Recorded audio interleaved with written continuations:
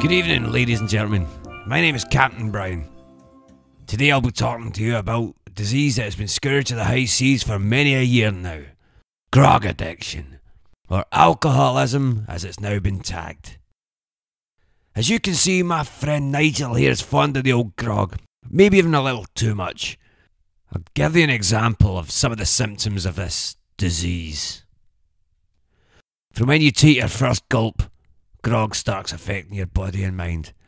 After one or two bottles, you may start feeling sociable.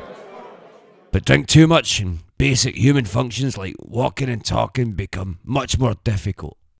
You may also start acting like a sea monster.